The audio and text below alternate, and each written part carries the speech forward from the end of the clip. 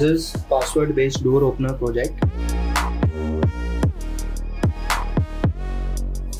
Here first we have to enter a password using the star button. Here we will enter the correct password, which is 1, 2, 3 and 4. When the password is detected, the door will open, and waiting for 5 seconds, the door will automatically close. So let's understand how to change the password.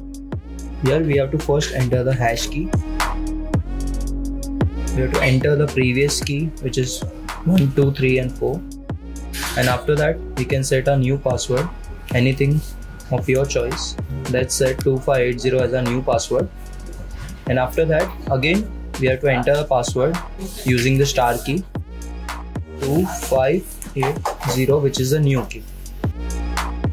So again the same mechanism will open the door, and after 5 seconds the door will close.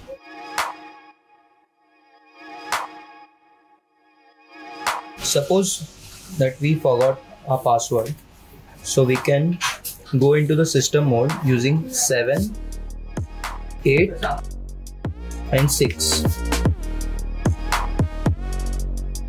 This will enter into system mode default password, and it will show the last password which was set.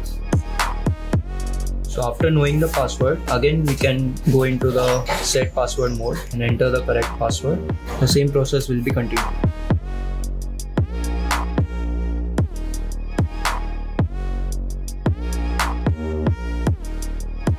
Anywhere when the program is stuck or some mechanism is not following, you can press the reset button